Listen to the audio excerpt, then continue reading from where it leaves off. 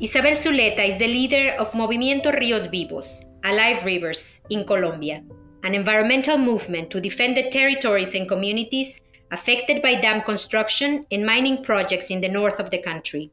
Isabel's community has suffered forced displacement, occupation, and abuses by police, military, private security companies, and the guerrilla forces alike. Isabel Zuleta is a fellow of the Resilience Fund on disappearances related to organized crime. She is currently implementing a project to recover bodies around the Cauca River. All this while dealing with the pandemic that has left people in her community more vulnerable to be recruited or silenced by criminals. 83 environmentalists were killed in Latin America in 2008, according to Global Witness. Colombia is one of the most dangerous countries in the world for defenders like Isabel, who has been recently the target of espionage and a defamation campaign. Why are environmental defenders at such a high risk? With the environment, many things are at stake. Many lives, vital resources for humanity, sacred lands. Deforestation and fires, massive floods, displacement, and human exploitation have been the consequences of violent land takeovers by colonizers, corporations, and corrupt authorities. The systemic destruction of the environment has always been associated to organized crime, because where there's profit, criminals loiter around. So we need to do more to protect defenders like Isabel Zuleta. Let's talk about what needs to be done, because this is an urgent topic. This is the Faces of Assassination from the Global Initiative Against Transnational Organized Crime. I am Siria Gastelum Felix, Resilience Director at the Global Initiative. Throughout this series of podcasts, we'll be hearing stories of those who fought back against organized crime and speaking to those who are organizing the fight back today. And crucially, we will discuss how you can play a part in tackling this important issue by joining the Global Initiative's Assassination Witness campaign.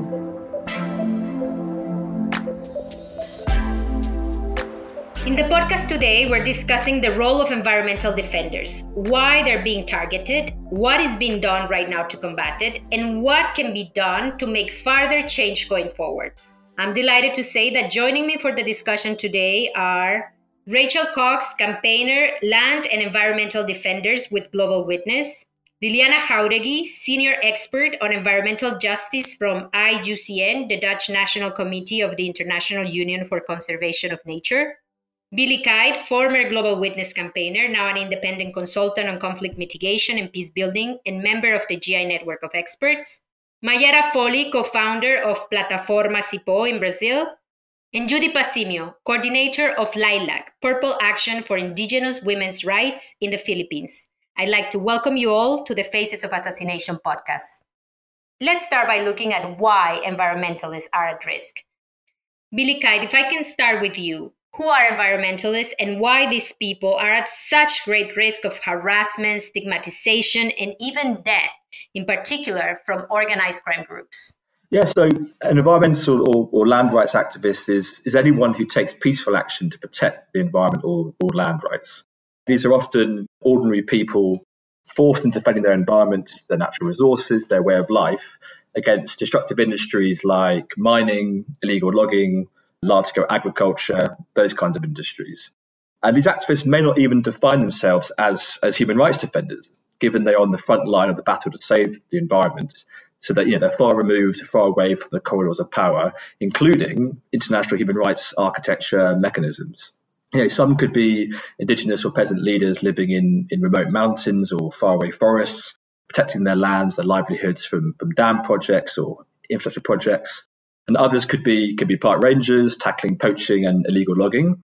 And equally, they could also be lawyers or journalists or NGO staff working to expose environmental abuse and land grabbing.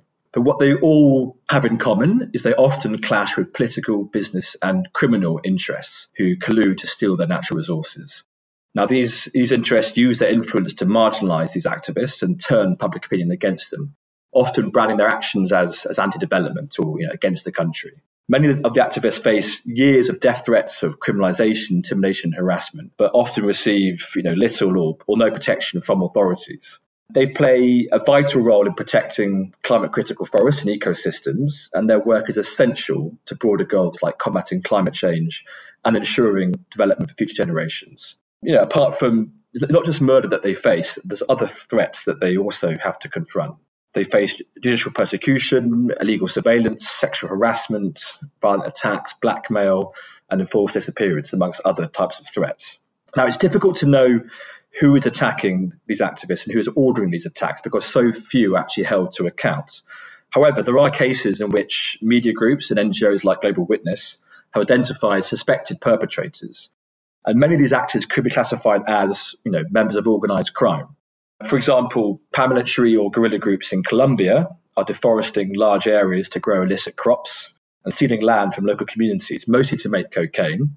There are poachers involved in the illegal wildlife trade who threatened and killed park rangers and conservationists in the DRC and other African countries. We see corrupt state officials and military personnel implicated in killings of environmentalists in Honduras, often defending mining and dam interests that are used to launder money or been illegally granted by the state to criminal elements. There's also hired gunmen linked to large plantations such as fruit and coffee in the Philippines who have murdered Filipino activists. And in Mexico, criminal gangs involved in illegal logging have silenced leaders protesting against land grabs. Rachel, you have a response to Billy. I think Billy gave one of the most comprehensive answers there. But something else in addition to his answer is essentially that it's important to look at who is being systematically attacked as a result of land and environmental activism.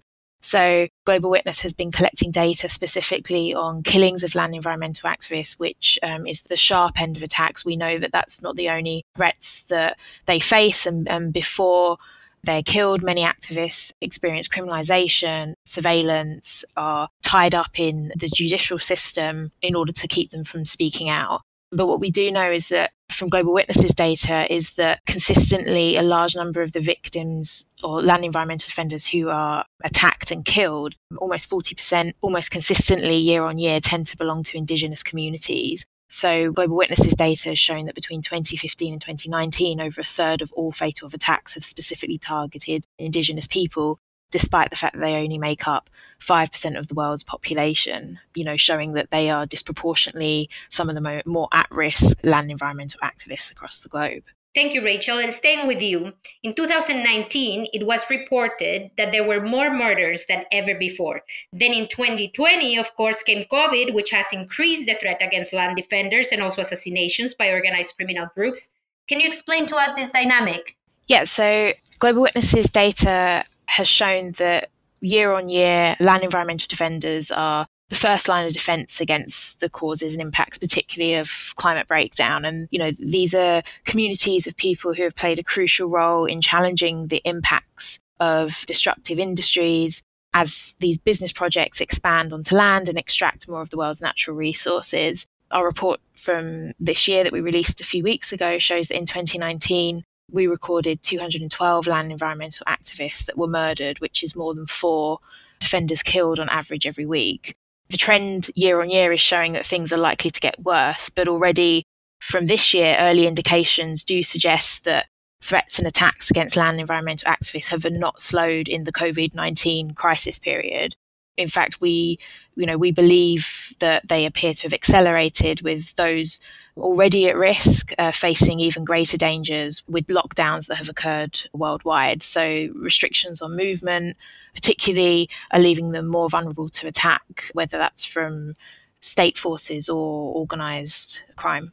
Thank you, Rachel. And Mayara, you wanted to come in there. Yeah, I was perhaps could add a little bit of the Brazilian context, in which you've also seen an increase in attacks and violent attacks against environmentalists. But we've also seen a strong increase that's been reported in numbers of invasions of indigenous land, which in turn is leading to another catastrophic consequence, which is the death of indigenous people who are being infected by those same external invaders. And because of lack of adequate healthcare in indigenous land, amongst other things, the COVID-19 mortality rate is nearly 250% higher among indigenous people than the rest of the population. So I think that there's something at least in the case of Brazil, this becoming where it was in the case of the pandemic, of course. Thank you very much, Mayara. Judy, if I could just turn to you, why are indigenous people just so disproportionately at risk? Indigenous peoples, at least the data that we have in the Philippines, more than 50% of the mining concessions are within the ancestral domains of the indigenous peoples. Corporate plantations are within ancestral domains of indigenous peoples. The two major mega dams that are being pushed by the Duterte government are within the ancestral domains of indigenous peoples. And so it has become an obligation of sorts of the indigenous peoples to defend their lands from all of these onslaughts and from all of these attacks against their ancestral territories. Land grabbing is happening by these corporations in very insidious ways using legal mechanisms, but also in some parts of Mindanao, in the southern part of the Philippines, land grabbing is done by paramilitary groups so that they themselves can sell the lands to these corporations. And so listening to Rachel and her giving the statistics, it is really comprehensible why such disproportionate threats and killings are happening within the ancestral domains. It is because the indigenous peoples are in the forefront of being attacked and also are in the forefront of defending their lands. This podcast is focused on the lethal violence against environmentalists. But during the lockdown, it has been reported that some governments have took advantage of the shrinking of civic space to advance their harassment against environmentalists. And we have seen an increase of threats and criminalization. This is the case of the Philippines. The country has just passed the Anti-Terrorist Act of 2020, which raises concerns about the rights and work of human rights defenders, in particularly land defenders. Judy, can you tell us how these labels weaken defenders and make them even more vulnerable? How's the situation of women in this context? Yeah, the Anti-Terrorism Act was railroaded during the time of pandemic. It has been railroaded because the government wants to project that terrorism is the main enemy of the Philippines is facing now. And one of the main problems of the Anti-Terrorism Act is the deliberate ambiguity of the term acts of terrorism or who is a terrorist.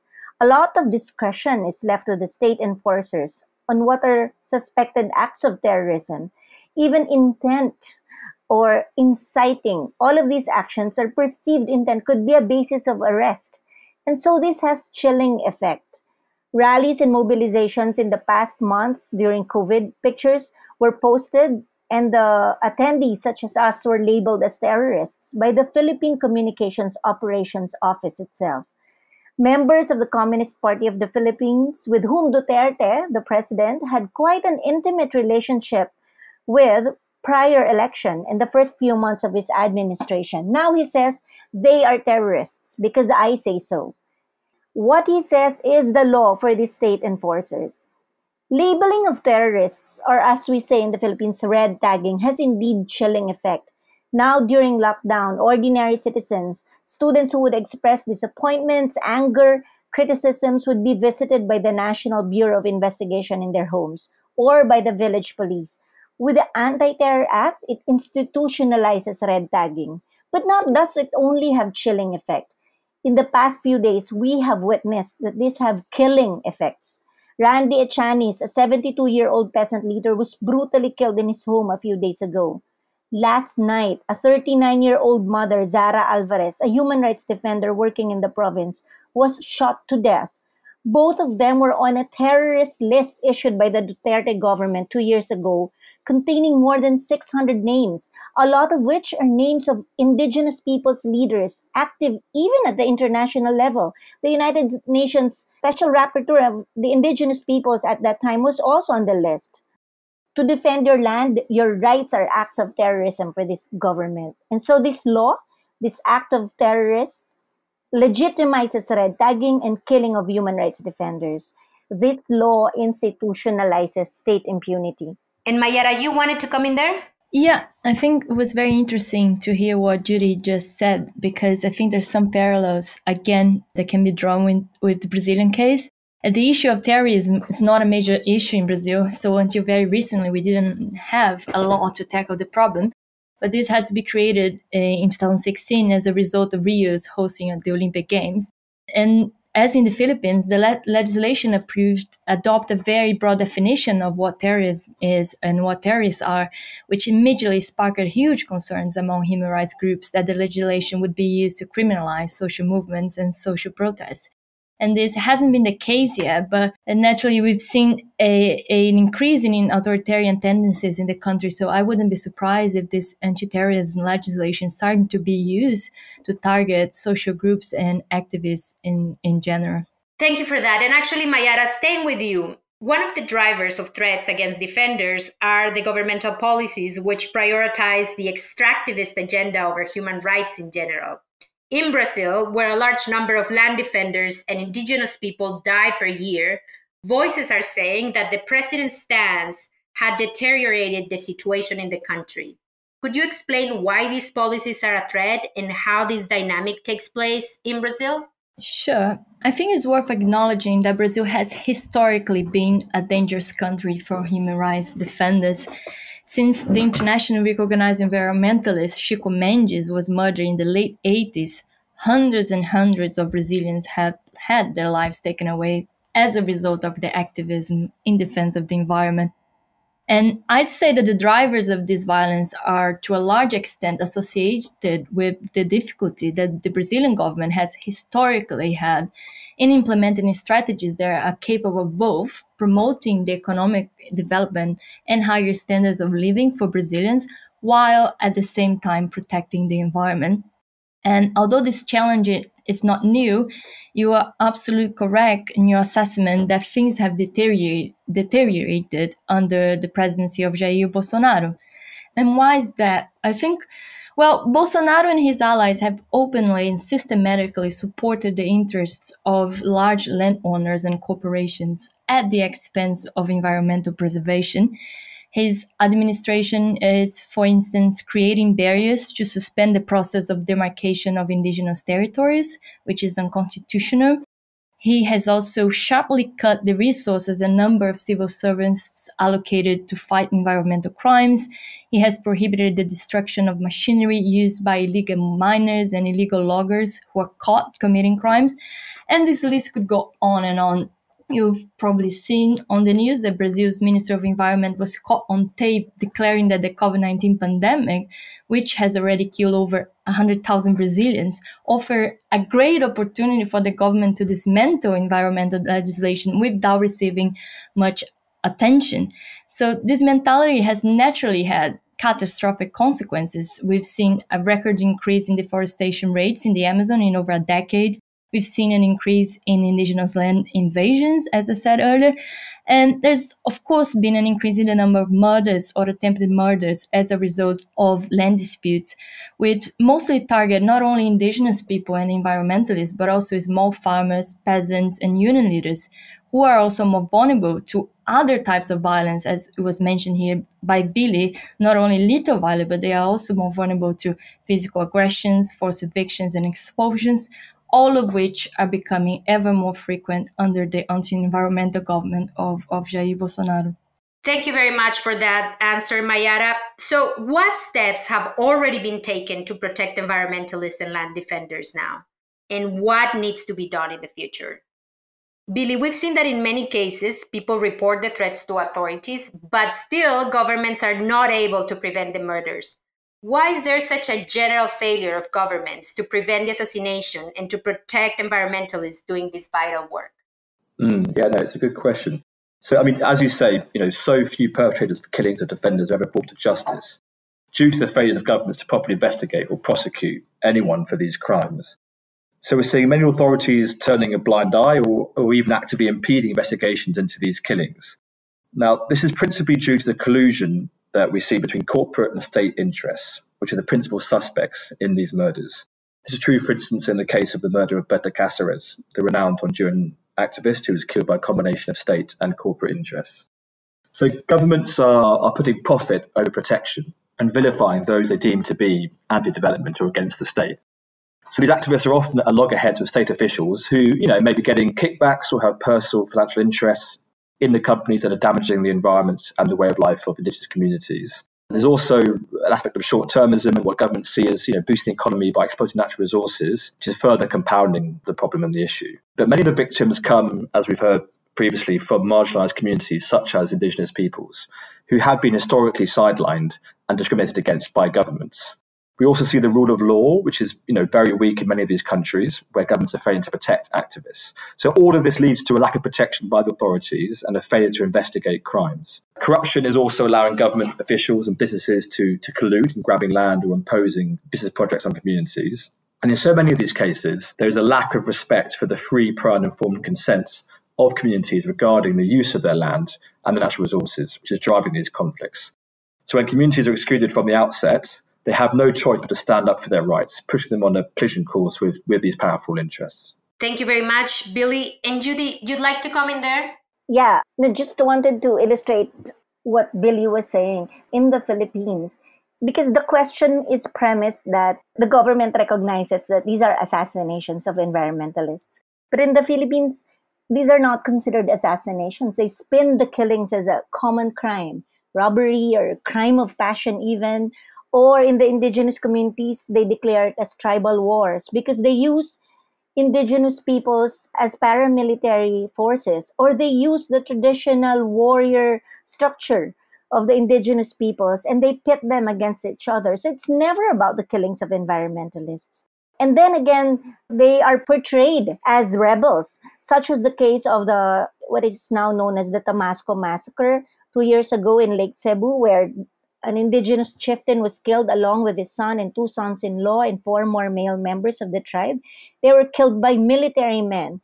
And they were identified, the 27th and 33rd Infantry Battalions. And the indigenous communities have been struggling for decades against the coffee plantations in their territories. But now it's a almost closed case because the press release is that it was an encounter between the rebels and the military.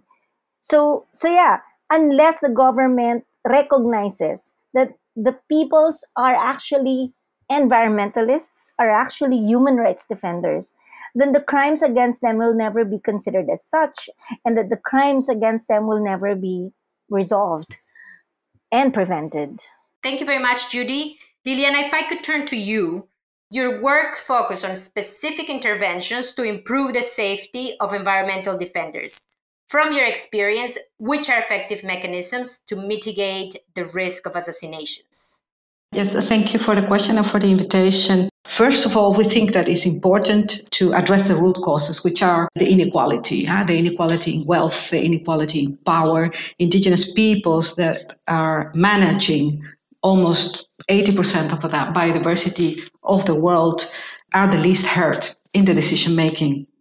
Secondly, I think, and I just heard Judy saying this, we have to combat this hate speech. We hear the terrorist attack laws being used and all these governments labeling defenders as against development. So we have to change the narrative and show the value of these people achieving the sustainable development goals and display more positive images across the media so that these people are not attacked and the attacks are legitimized by local communities. But we have also some very concrete combination of several interventions that are showing some results. For example, we are allocating flexible funding in certain areas in the world, like in DRC, also in the Philippines, in Indonesia and Colombia, areas where local people can decide with small funding what to do and where to invest. And that can be on surveillance, on lawyers, on trainings, very small things, but that it can help people in the very concrete cases. Secondly, we're also investing in support and exchanging with several different networks. We are seeing many new initiatives starting, so we are profiting a lot of this kind of connections and learning from these groups. And thirdly, I would say we're investing in security and resilience trainings, security management, because as Billy said before, many of these leaders don't see themselves as defenders. So what we are doing is trying to support collective and territorial protection, provide trainings on digital security, but also on evidence collection. And we are paying particular attention to women and women human rights defenders because in several research we have seen that they are more vulnerable to attacks and certain kind of violence. And we have started some groups, for example, in the Philippines with Judy, a group that Judy is leading, where the Resistor Dialogue, for example, has started, and they are sharing different strategies and insight, where they reflect from their victories and connect their local causes to international levels. And we have also, for example, a very small initiative in the Chaco, but it's showing very good results, where a group of women in the Chaco, just to explain, the Chaco is a dry forest in the region of Argentina, Bolivia, Brazil, and Paraguay. With this app, this group of women are exchanging photos, voice notes, and georeference data, and it compiles complaints and threats. This information is directly sent from the ground to international partners and also UN groups. And this is breaking also one of the enabling factors, which is isolation. And at the moment, we have a case which is moving forward within the UN, which is fully based on information coming from this data compiled by this app from the cell phones. Thank you very much, Liliana. And I just wanted to actually quickly ask a question to Rachel. There seems to be an underreporting of assassinations of environmentalists in regions such as Africa. What are organizations like yours doing to gather the information that is missing? Yeah, sure. So we've heard Judy talk about the Philippines, where the land environmental activists or defenders or even indigenous activists, no matter how they term themselves, the work that they're doing is delegitimized by the government or by companies, even the media. And this has huge impact for communities on the ground in terms of undermining the work that they're doing and leading them to be more at risk. But it also has a huge impact for organizations like Global Witness, who are predominantly relying on public sources of information in order to collect our data. Again, one of the reasons why we're so reliant on gathering public reporting is because we know that cases of land environmental activists who have been threatened or killed often don't come to justice. So it's very difficult to access judicial records or to point cases where people have been killed and then the perpetrators of that killing, whether the person that pulled the trigger or the intellectual authors of that defender's murder, have been brought to justice. So we are very reliant on public information, and that brings us to a whole host of challenges. In regions of the world where there's media repression, there's less reporting on communities that are taking action against or standing up and speaking out against oppressive governments. We know that there are areas in the world where even the language of land and environmental activism isn't used, and therefore media isn't necessarily focusing on the actions and the kind of rights activism that is going on the ground. So this makes it difficult for organisations like ours to rely on public reporting that isn't necessarily there, which is why we take the firm action to try and build up concrete relationships with communities that are working on the ground. But that in itself also can be difficult in regions where there is less active civil society working on these particular issues or working on environmental issues, which again can lead us to likely underreport on the number of attacks that are occurring worldwide. Thanks for that, Rachel. Liliana? Yes, I just wanted to say that the problem of data, information gathering is not only a problem in Africa, it's all over the world. And the information that is available through the good research that Global Witness is doing is only the top of the iceberg. Before someone is killed, there is a lot happening before, and that kind of information we still need. So gather more information about threats and what kind of threats are happening and who is actually being targeted to anticipate and prevent the assassinations. And that kind of information is at the moment not available or very scarce. Judy, you wanted to jump in? Yeah, just very quickly to say that all of those that have been said are factors of lack of data, but also at the community level, the lack of trust to the justice system. I was in a community meeting one time, and there were 6 widowers in a group of 12. So half of the women we were talking to are actually widowers. And when we talked about how their husbands died, some of them, they actually know who did them and why, because of the land issues, but they would not report because they say, what will happen anyway? Nothing. No justice will ever be served. So this lack of trust to the justice system has really resulted to underreporting of the violence that's happening on the ground. Thank you very much, Judy. Rachel, turning back to you, besides states' authorities, we have seen an increasing role of the involvement of non-state actors. Mining has been the most culpable industry. At the Resilience Fund, we have fellows looking into disappearances in mining projects in Venezuela and Democratic Republic of the Congo, for example. But also communities opposing oil, gas, and coal projects are under constant threat. How these networks operate and what private corporations, which are at times responsible for these threats, should be doing to avoid this. Thanks for that question. I think Liliana talked about tackling the root causes, and that's something we would definitely advocate for. It's about companies offering efficient and regular monitoring of the local landscapes in which they're operating. So there isn't a one-fix-all tick box list that companies should be using. They should be thinking about a local context and the likelihood and whether there's a history of reprisals against communities who speak out. They should be checking up and doing proper due diligence on other organizations or businesses that they work with, proper consultation, but also ensuring that they quite clearly state that they have a zero tolerance stance on threats and attacks against defenders and illegal land acquisition to begin with. Like, it seems simple, but many companies don't even state that amongst their policy documents. Companies should be thinking about how they can be allies to local communities. We heard Judy talking about the delegitimization by governments of defenders. Well, I think if companies know that that's happening in their operating space, they need to be more actively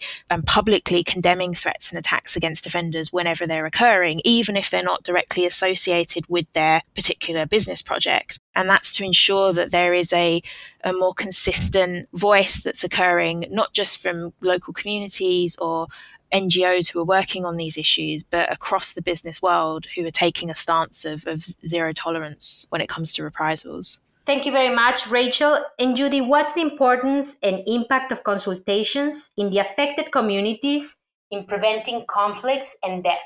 Well, communities have to know their rights, including their right to say no.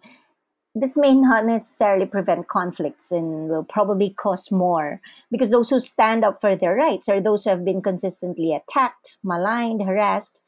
But knowing their rights give them confidence and therefore are able to assert these rights. This is especially true for Indigenous women in the Philippines. Their right to participate in decision making affecting their land, their resources. This is something that has been deliberately weakened by corporations, because most of the time, in our experience, the Indigenous women have very deep relationship with their food sources, their food production practices, that they are not easily swayed by the promises of the mining companies of better future, better lives. So they have been systematically marginalized in consultation processes by the government and even the process of getting free prior informed consent.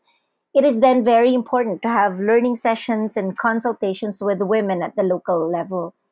But also very important is consultations and conversations with the entire communities and not just women.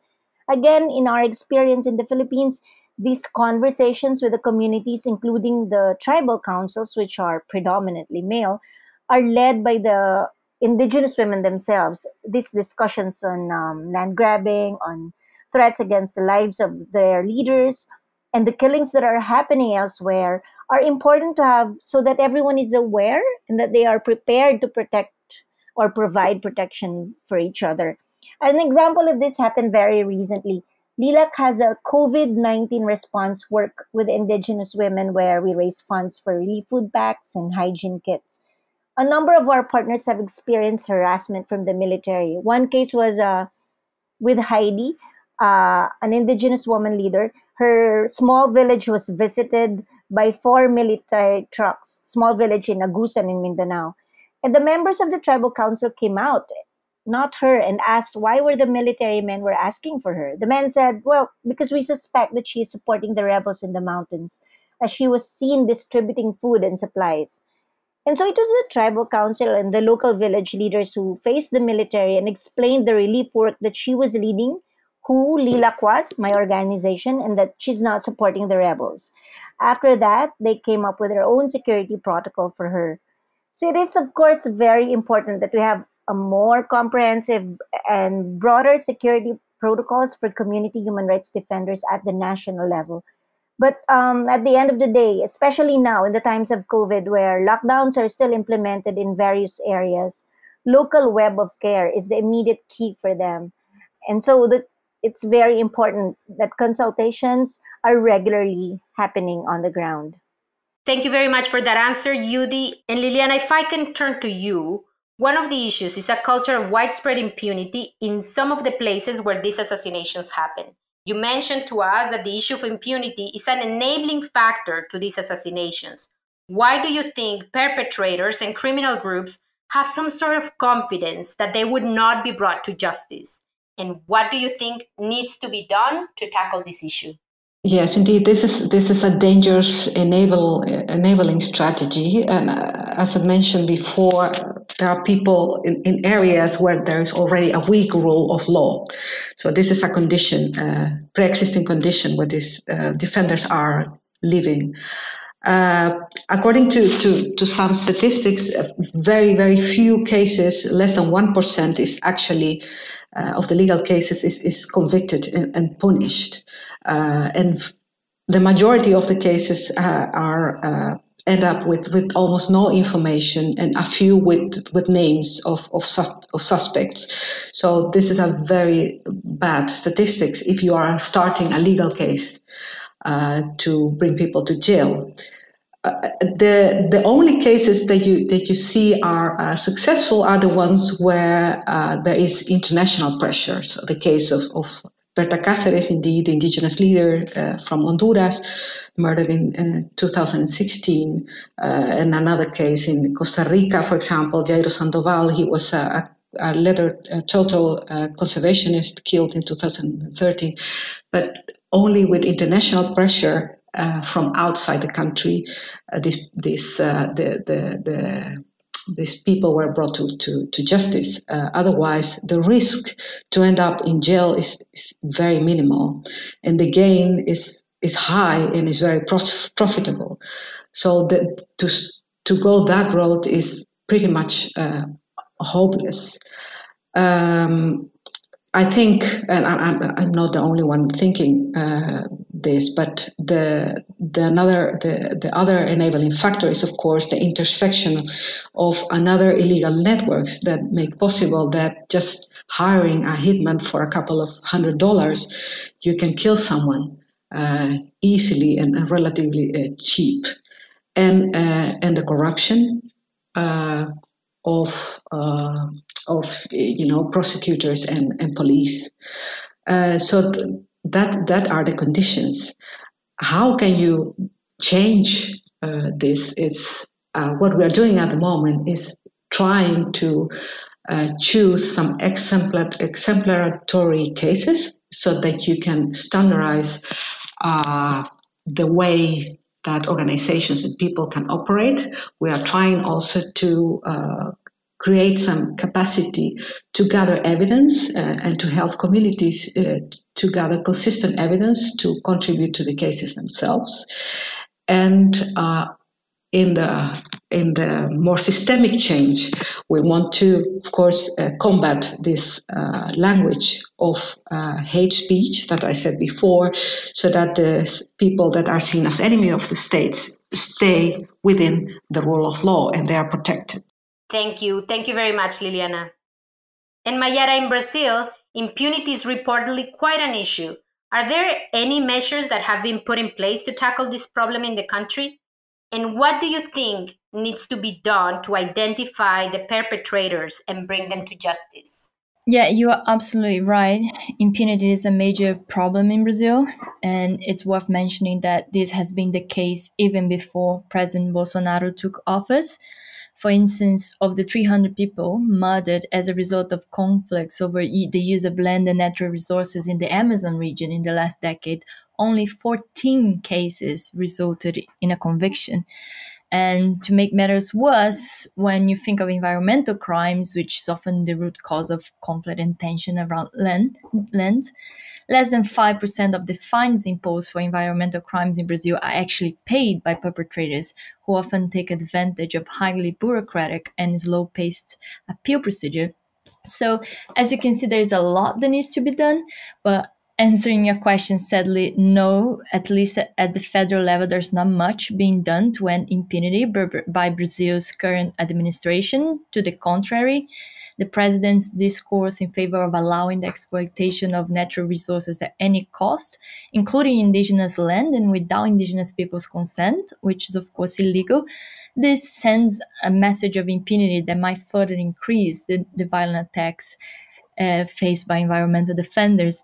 And we know that putting an end into impunity is not a simple task, but it would at the very least require a stronger allocation of resources to local police forces and prosecutors to enhance their investigative capacity.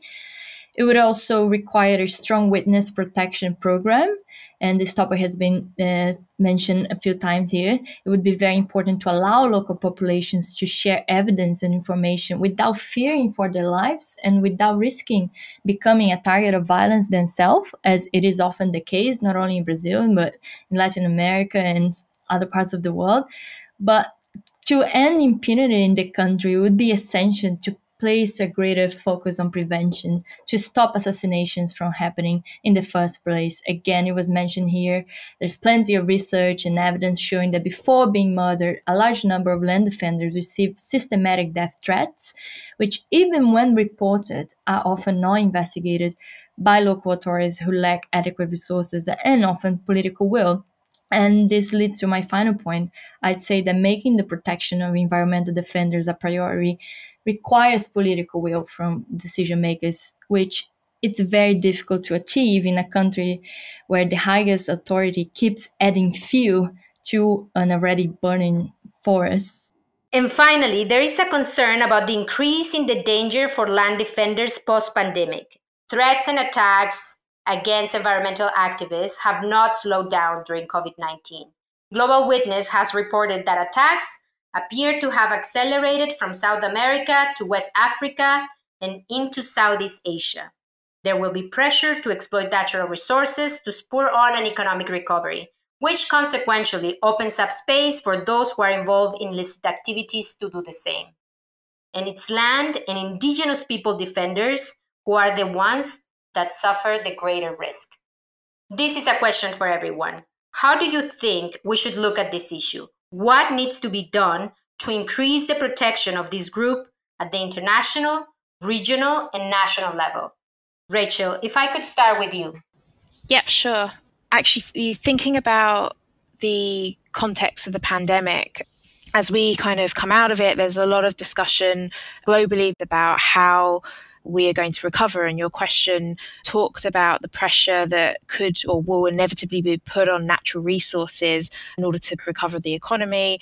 And as a result of that, it's inevitable that there will be increased localized conflict with communities as the kind of push for more land takes hold. But it's interesting to think about how this pandemic also offers us an opportunity as governments, as NGOs, to think about what we mean when we talk about building a green economy, how we envisage that. And something that has been missing in the rhetoric for me is about what actually environmental justice looks like, and ensuring that environmental justice is at the heart of these discussions of building a green economy. So it's about expanding our language to think about environmental justice being something that we tackle not just in a very narrow definition of the word, but more broadly around ensuring that part of those discussions are about tackling broader economic and social inequalities that are already at the heart of our political and business systems. And until we do that, I think the notion of environmental justice is very small. And this is partly what land environmental activists find themselves up against. So a lot of the conflict against communities, a lot of the threats are born from the fact that their communities realize that they're operating in a very unjust system, that they're not benefiting necessarily economically from business projects that are encroaching on their land, that they didn't have a fair choice or a fair say, their voices aren't being heard. So for me, this pandemic, we can use it as an opportunity to change the way that we talk about environmental justice going forward, and that will be one of the biggest assets for campaigning on land environmental issues. Thank you, Rachel. Judy? This is a moment that we have to push the change of development framework that our governments are pushing, corporate-led, extractive. This is a moment that we should be able to articulate and push in creative ways for a caring and nurturing development framework, caring for the environment and the people within it, and that will balance the inequalities within our societies. And how do we protect our indigenous leaders and ourselves as human rights defenders? To increase our protection, we need to decrease the threats, if not totally eradicate these threats. And for us in the Philippines, our major threat is this administration. And so we're working on elections in 2022. We need to work hard in bringing the issue of environmental justice and human rights as an election issue. We need to start breaking down the language of violence and the institutions that perpetuate it.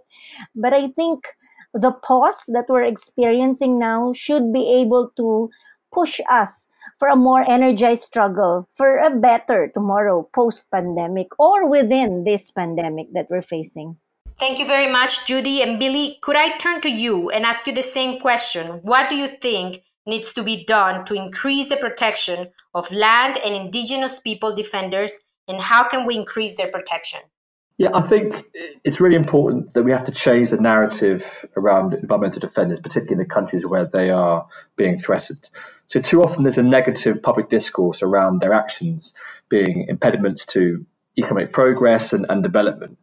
So we really have to push positive narratives around what they are achieving, which in many cases is sustainable and inclusive development. And if there's anything that this pandemic has taught us, I think it's to trust in science and prepare for the impacts of global challenges, working in cooperation and across borders.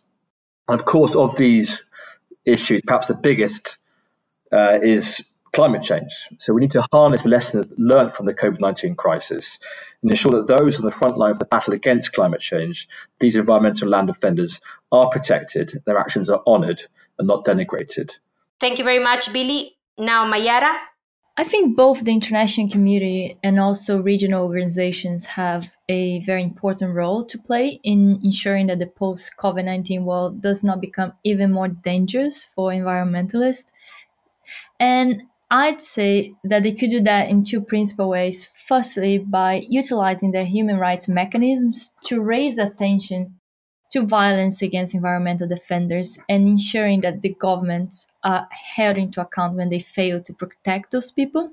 And secondly, I think the international community in broader terms, so it would of course include private sector actors and development banks and agencies, should allocate more predictable resources to support local NGOs and other civil society organizations who, despite being highly underfunded and understaffed, are on the ground providing essential support to vulnerable groups and denouncing the illicit activities associated with the exploitation of natural resources. So in conclusion, I think both the international community and civil society can have a major role to play, especially in countries like mine, Brazil, where government figures are hostile towards the environment and towards those who defend it. Thank you very much, Mayara. And finally, back to Liliana. Yes, thank you. Two things I want to mention. One is that I think that watchdogs have to continue to monitor all these new deals that are being signed at the moment. We don't have to wait till after the pandemic. Many deals are being signed at the moment. We have clear signals, and also to ask investments and governments that the recovery package comply with conditions for human rights and nature protection to assure inclusive development. That's in the long term. But I think a new opportunity is there for us to end up with, in a positive note, that this pandemic shows that the value of protecting nature, and with these new zoonotic diseases, the importance of stop nature degradation, which is linked to this new pandemic, is important. So I think we have to use and make use of the momentum that these nature and environmental human rights defenders are of importance for all of us to prevent future pandemic. Thank you all for those answers. These environmental defenders are trying to protect their communities against powerful interests that are exploiting the natural resources of the planet. Their predatory behavior decays society through corruption, intimidation, and violence. These brave defenders of the natural environment and indigenous communities are also protecting us all. They are our defenders, and we should come together for their protection. Thank you very much, everyone, for the discussion today and for coming on the Faces of Assassination podcast. Rachel Cox, Liliana Jauregui, Billy Kite, Mayara Foley, and Judy Pasimio, thank you very much. That's it for today's episode of the Faces of Assassination podcast from the Global Initiative Against Transnational Organized Crime. Please go to our website, assassination.globalinitiative.net. Subscribe to our newsletter in this podcast series. Help us remember the death anniversaries using our hashtag #AssassinationWitness. You can also download a free ebook which profiles 50 victims of assassination who have yet to receive justice. For example, you can hear the story of Berta Cáceres, the formidable environmentalist and indigenous rights campaigner who was murdered in Honduras in 2016. The best tribute you can pay to the courageous people who stood up to crime is to keep their memories alive. And with our collective memory, shine a light into this darkness. Please remember to rate and subscribe to this podcast. It helps us get noticed and get these stories out. This was the Faces of Assassination podcast. I am Siria Gastelum Felix. Thank you for listening.